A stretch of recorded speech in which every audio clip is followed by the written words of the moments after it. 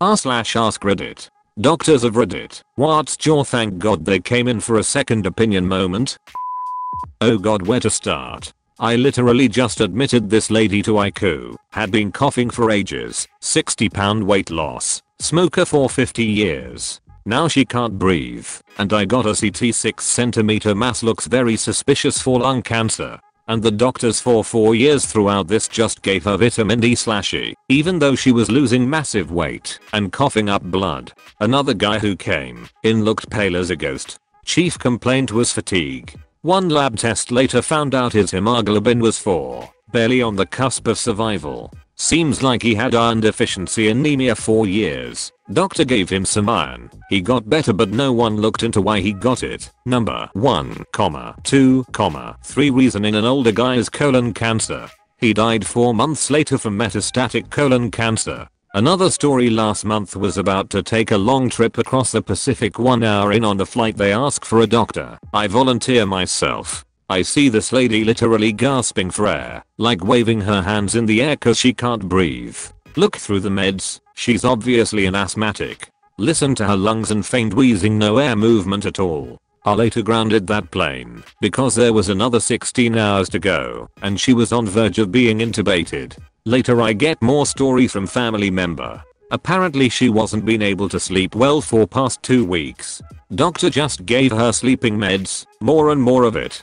Told her flying no problem. I ask the family why can't she sleep? Is it because she wakes up in the middle of the night gasping for air? Classic sign of uncontrolled asthma. They're like, yes. How did you know? Sleeping meds prob among worst things she could have gotten, and almost killed the patient by saying she could fly. People who get diagnosed with bronchitis when they have heart failure and literally drowning in fluid. There are doctors who give antibiotics and steroids for everything ESP when they have no idea what's going on. Maybe I'm biased because I work at an academic center, so I see all the cases who get referred in because they're too sick or no one can figure out, but at least a few times a week I'm like, wow, this person could have been saved or not end up this way if someone cared enough earlier on. I'm going to say this as a doctor. It's honestly scary every day how many patients I see are completely mismanaged. Some doctors in urgent care see like 45 patients in a day. How is that possible to be thorough? Like if only patients knew what the doctors missed or whatnot. Half the time I really think it's like going to an bad auto shop and not realizing they are just making half the shit up. Same thing happens in medicine, and except people's lives suffer because of it. Edit added a story. I can't count how many I was told it was a headache, but I just wanted to come in and have it looked at in case it was something else as I've seen. Of course, those are the patients that are the nicest and are profusely apologizing for wasting our time. And of course, those are the patients that have a brain tumor show up on their court scans. I'm not a doctor, but I originally went into the doctors because I was really tired. The doctor waved it off, but my mom insisted I should get a CBC, complete blood count. They found that my platelets were extremely low, which resulted in them running additional tests to find that I actually had acute lymphoblastic leukemia. No idea to this day why my mom made me go back to get a CBC, but I'm grateful. Edit, I get it, it's grateful. I was like 10 and my parents took me to the doctor cause I thought I broke my leg skateboarding. He said it was a 3rd degree sprain, told me it'd be fine. I pointed out lines in this ray, and he said they were nothing. I somehow convinced my mom to take me somewhere else, and they confirmed I had multiple hairline fractures in my growth plate. Not a doctor, but I heard my son's doctor say this. I took him to the ER late one night because of coughing and a high fever. They took an x-ray, gave him ibuprofen, and told us he was fine. Doctor showed me the x-rays to prove it, and gave me a dirty look when I asked what the dark spots were. I told her she was an idiot and took him to urgent care 4 hours later. The doctor that saw him immediately diagnosed him with pneumonia and confirmed with x-rays. I flat out refused to pay for the ER visit and told them that if they persisted with collections I would push their incompetence. They never called me again. I got a moderate traumatic brain injury in October, and the week after I got home from the hospital I wasn't acting like myself, was refusing to eat, and just didn't make much sense. My mom called the doctor a few times. They said it was normal, but to take me in if anything changed. She took me in on the Saturday a week later because I started slurring my speech and was unsteady on my feet. The injury caused my sodium levels to drop from 140, normal, to 119. This in turn caused stroke-like symptoms, which were in reality a series of small seizures.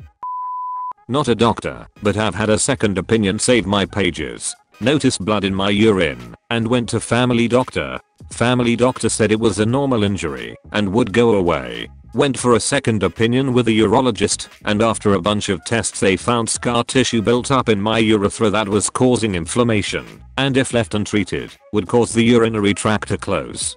So they removed the scar tissue, and I about cried while peeing for weeks after, even while on pain medication, until it healed. But at least I could still pee, and that was thanks to the second opinion. A bit of background. In my field of audiology we have people licensed to diagnose not only hearing issues, but balance disorders and other factors impacting listening and understanding. We also have another field who popped up when it was not considered as ethical for us to treat those more serious hearing issues, that is with hearing aids, but they don't need the same doctorate level training, just barely high school or some college depending on jurisdiction. So I had a patient come in with a serious difference between left and right hearing, and this in itself is considered a red flag because both ears are exposed to the same things over time, and there are very few explanations as to why one would get so bad. The patient could hardly understand words on that bad side, and the better ear was pretty good overall, just minor hearing loss, perhaps age related. Immediately upon seeing these test results, the aunt and I agreed to send this patient for an MRI of the head because something was off. The patient confirmed no MRI or medical treatment had been recommended in the past, and only hearing aids by this lesser trained hearing aid dealer working for a popular US chain. The patient had been wearing these hearing aids already for a few years. The MRI results came back. Massive tumor on the hearing nerve. The hearing aid dealer is being investigated currently for malpractice, or more specifically a violation of state laws regarding red flags. Not a doc, but happened to my wife and I. She was 3 months pregnant and did ultrasound. All normal. Baby heart rate was 99 and healthy. However, for some reason, the ultrasound tech forgot to measure something, and doc ordered a second ultrasound. Second happened in about a month, as my wife wanted to delay as she hated having to drink so much and not pee, so the ultrasound comes out clearer.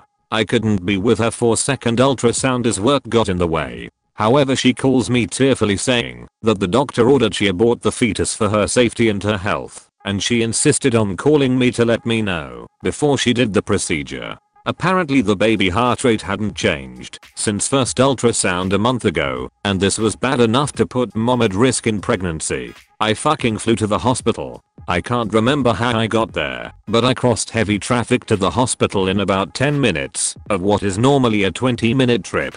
Parked on curb, jumped out and rushed to her room.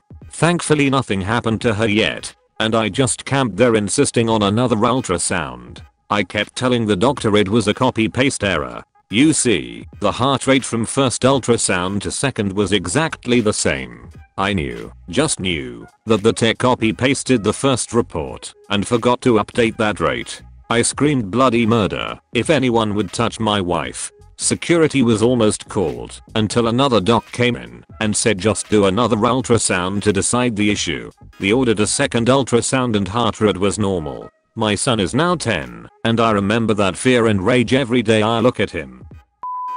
Heard this from an ultrasound tech. A man came in severely injured after a car accident. The man had a laceration above his right thigh along with a puncture wound from his door or something from the car. Can't remember. The doctor ordered an ultrasound of this man's leg in order to make sure the vein had not been punctured. The guy was doped up on painkillers by the time he had gotten to the tech, so he was loopy as hell. While she was performing the scan, she felt something metallic against his arm when she was positioning his thigh to get a full scan. She asked him if his leg had another puncture wound on the inside of his thigh. He told her no, he just has a massive piercing on his penis, like a fucking bullhorn or some shit. She asked him to position his privates away from her while she performed the rest of the scan. Breaking HIPAA laws, this tech told her husband, at home not at work, about this man's piercing. Her husband was a MRI tech at the same hospital. The next day, the same man was scheduled for an MRI on his thigh.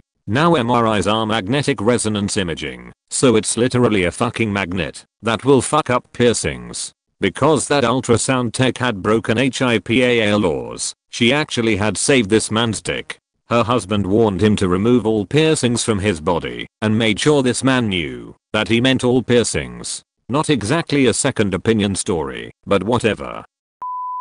I'd love it if you liked and subscribed.